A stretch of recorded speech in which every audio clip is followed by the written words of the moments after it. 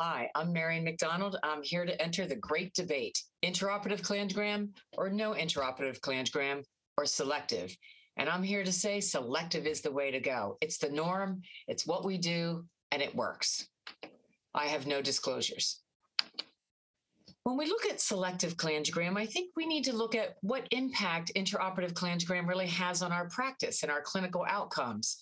And what is practice reality? What is going on out in the community surgeon? And does it affect what they do when they do a cholangiography or when they don't? Well, we all know the indications for intraoperative cholangiograms. Elevated LFTs, maybe your total bilirubin is equivocal, 1.9, 2.1. Your ultrasound may show possible common bile duct stones, or if you're like everybody else in the ER, you get a CAT scan and it shows a dilated common bile duct or maybe aberrant anatomy. But these are usually seen preoperatively, and they usually deal with them preoperatively. They don't suddenly appear in the operating room. These are reasons to do a cholangiogram, but I would propose that most of the time we deal with this as a preoperative issue. Other indications for cholangiogram, aberrant anatomy. Maybe there's some extratubular structures in your critical view, or you're doing it as a teaching experience. You see a large common bile duct and you might have a suspicion for stones. But again, these are not common in the everyday use. And I would propose to you that unclear anatomy or difficult anatomy may actually be a contraindication to a cholangiogram. Is a short cystic duct, which is a named indication for a cholangiogram, really all that easy to perform a cholangiogram?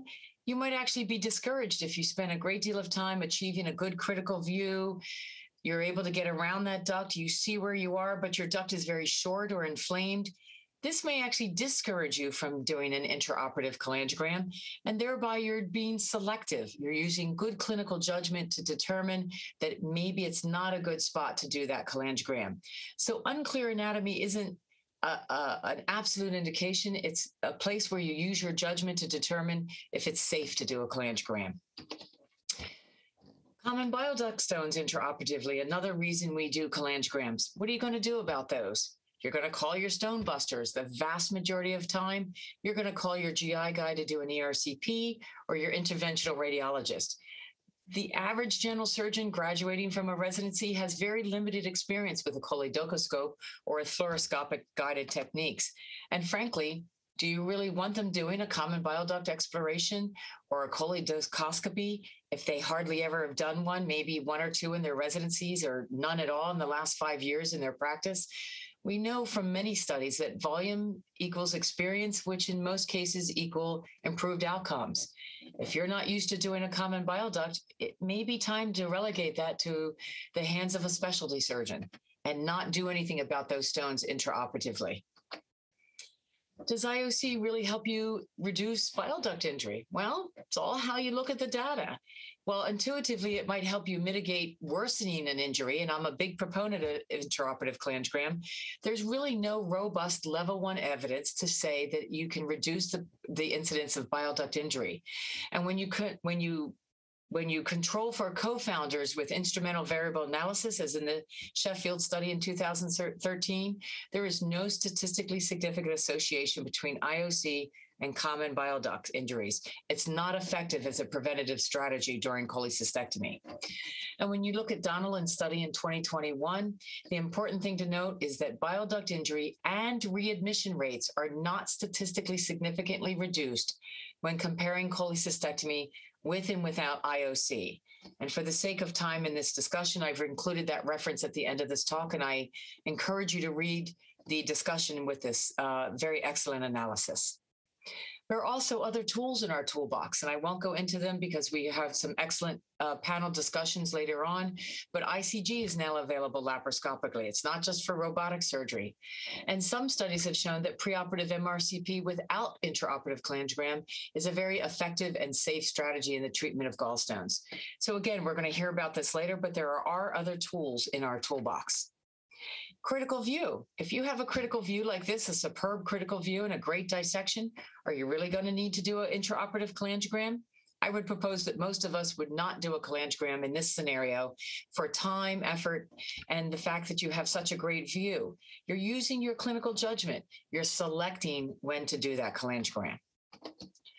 We did a study, a local study of about 10 different hospitals encompassing about 40 different surgeons, most of which were general surgeons who do acute care call or acute care surgery. And the reality is that the vast majority, 89% of surgeons did selective cholangiography or not at all, but the vast majority did selective cholangiography.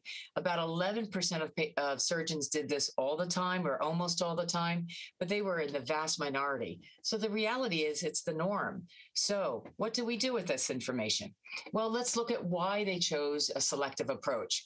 Well, for the vast majority of them, they felt that pre-op labs or ultrasound studies did not indicate a need for this. They felt that they didn't need to perform a cholangiogram intraoperatively, or that their critical view was safe, and they felt that they did not have a barren anatomy.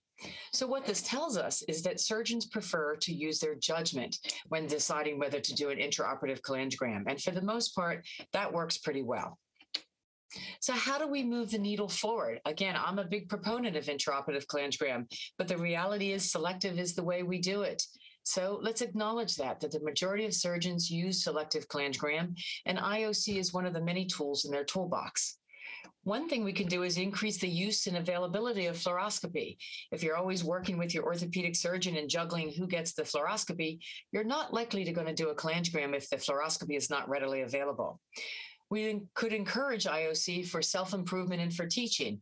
We know the safe cholecystectomy didactic modules encourage us to use cholangiography. The ADOPT course, then I'm sure there's going to be an ADOPT course in our Denver meeting in 2022. I encourage you to take that course. It'll help you deal with how to deal with the results of your intraoperative cholangiogram, how to read the cholangiogram effectively, and perhaps how to deal with those common bile duct stones. But if you don't know how to do it, if you've not had a lot of experience in your residency or even in your clinical practice, you're going to fall away from that. So keep in practice, use the intraoperative cholangiogram liberally, but realize that selective judgment is also important. Selectivity is the way to go. Your clinical judgment is good and it's safe, and selective is the way we do it. Thank you for allowing me to participate in this discussion, and I look forward to the great debate.